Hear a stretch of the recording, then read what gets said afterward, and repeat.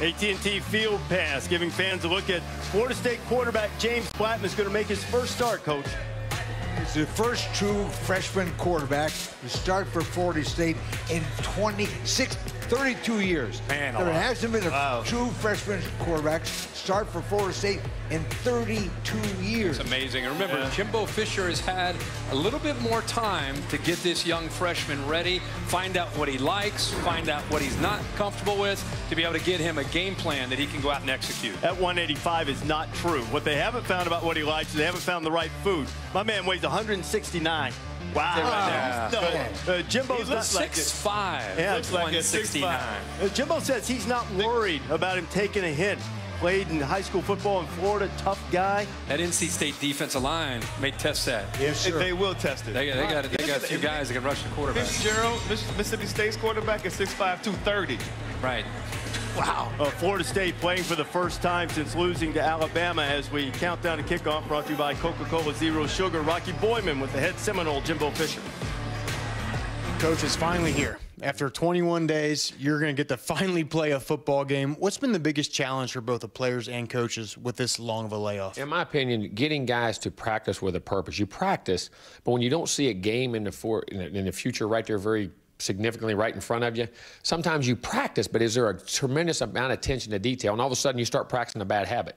You know what I'm saying? And making sure, and it's not drastic, it just gradually starts to slip, and you have to really stay on top. So some of the hardest coaching we've ever had to do has been these 3 weeks to make sure we could really stay focused on everything at hand. So NC State rolls into town, a tremendous front four. You have a freshman quarterback making his first start. What are some ways you can help him out and help your offense out there tomorrow? Well, I think you have to be able to run the football, be able to lean on the other guys around them. They have to play well, but at the same time, not be one-dimensional. You cannot go in there and say, well, we're going to run it and protect him, and all of a sudden they just swarm on you and the momentum of the game changes. You have to let him play, but you have to teach him to be smart with the football, but be aggressive and take educated chances about where you want to be. And then if you see a play, trust yourself and make it. Thanks, Coach. Thank you. Jimbo and Rocky, thank you. This is the Three Monkeys, the New York City bar affiliated with Florida State. You know what they've offered? For the fans who came to game day, got the wristband, they can go back to Three Monkeys and drink for free. Hey, hey, that way to go. How about it? How about that? That's how you roll there, Elsie. Yeah, I'm going there. I think you can drink for free anyway, Coach. Well, here's the question, though. Will Florida State fans need a little strong beverage to get through this one today? I think Derwin James and the defense, we keep talking so much about what are they going to do at quarterback. One thing we can count on is that defense. Charles Kelly, the only time we saw him was against Alabama. They dominated the line of scrimmage, and Derwin James around playing at linebacker, safety, nickelback, you name it, and he'll be very, very active today.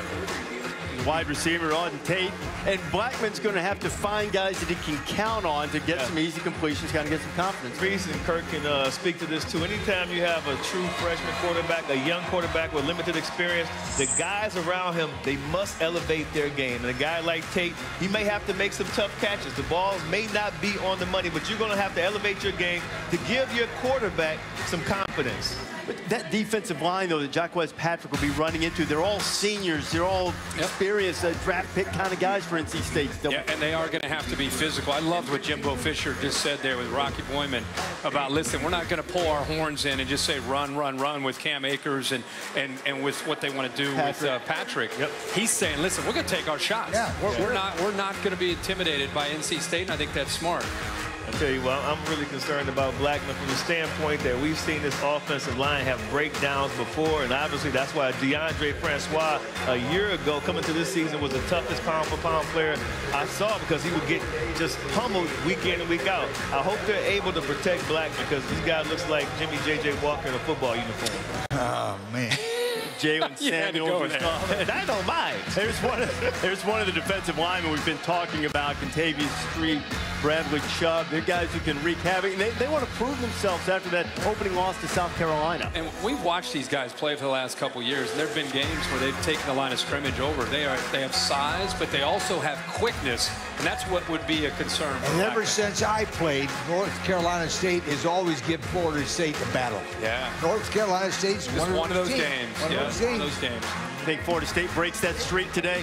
192 passes without a pick. Will they get one? I think they'll get one. Get one? Yeah. I mean, I like Finley. Don't get me wrong, but I just think that I think they're rallying around people doubting them. I think they're anxious to go out and play today. Seminoles better be very careful.